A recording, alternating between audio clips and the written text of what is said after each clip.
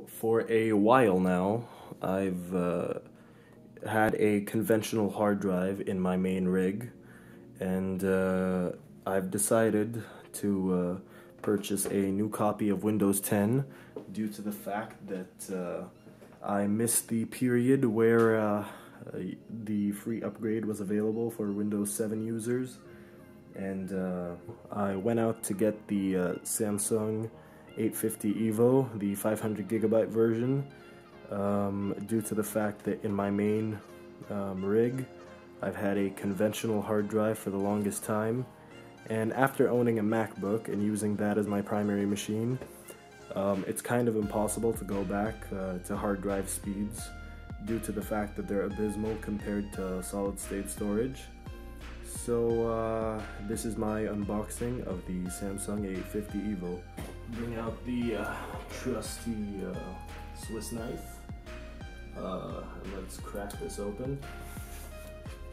So these generally have great reviews online. Samsung's known to have reliable drives across the board, and yeah, let's hope the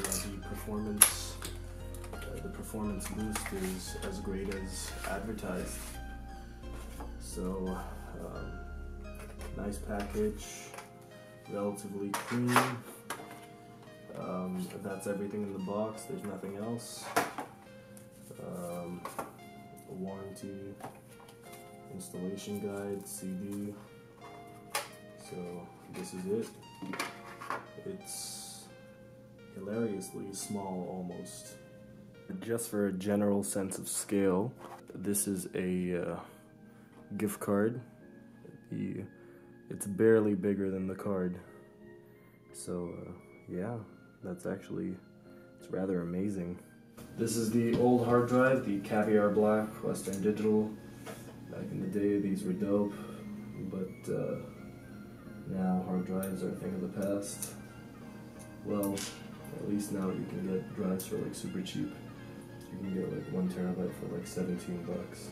Also, to highlight the enormous size difference, it's only half the storage capacity, but I'd say like 1/4 is thick and not even close to the same area. Here's the solid state drive installed.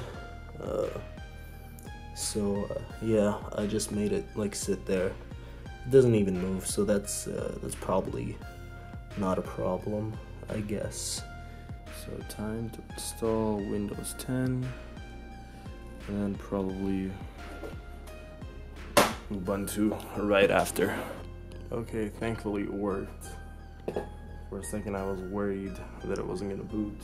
Okay, so it's the following day now, and the SSD is running at almost the performance that it should be compared to benchmarks that I've seen like online. Just not quite there yet. The benchmarks were actually a lot worse than what you see right now, because of the fact that I actually was using the SATA 3 gigabit per second ports originally, and then I looked up the manual for my motherboard online, and I found out which ports are the 6 gigabit per second ports.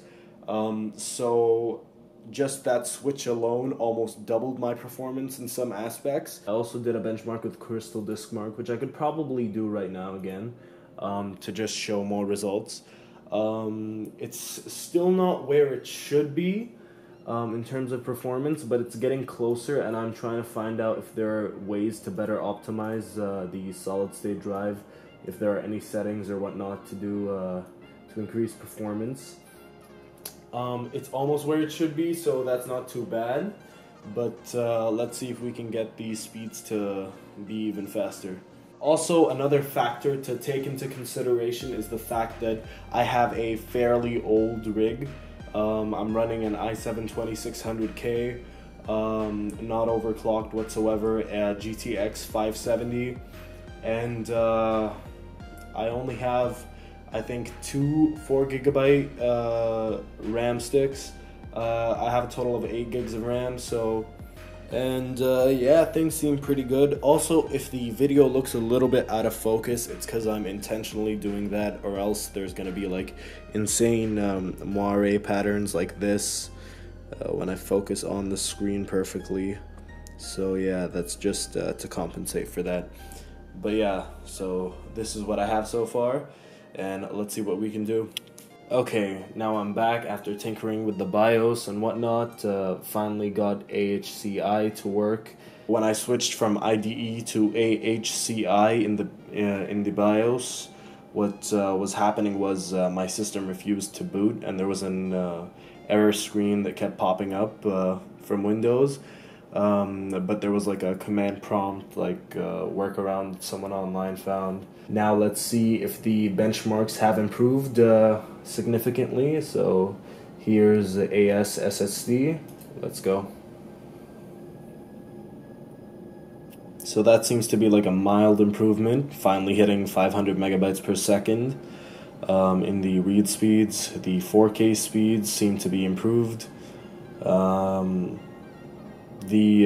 Yeah, it seems to be comparable to all the benchmarks online.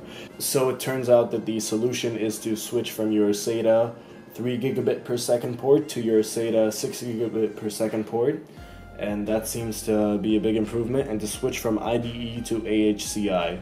These two seem to be the main factors, and yeah, after you do that, you'll get the speeds that the manufacturer originally advertises.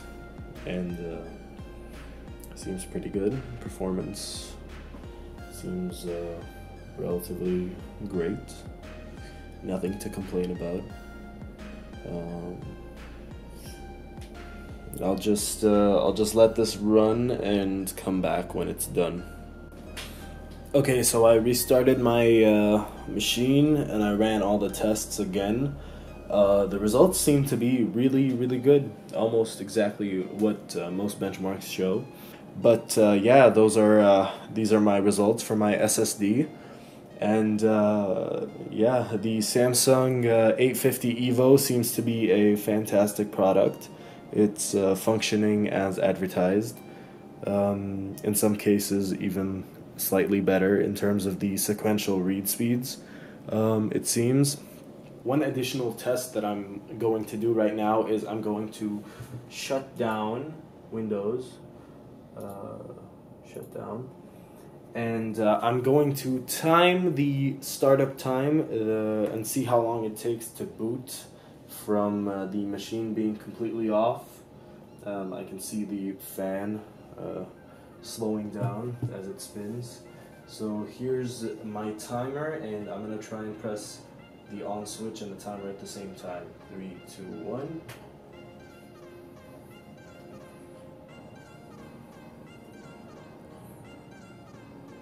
Alright. 10 seconds have passed. Let's see how long this takes.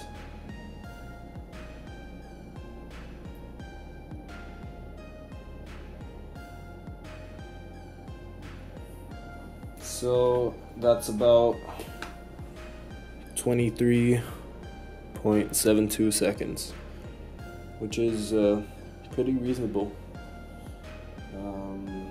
It's actually not as fast as I hoped, but yeah, I guess that's fine. If anyone has any tips or anything on how to get Windows 10 to boot any faster, I'd really appreciate that.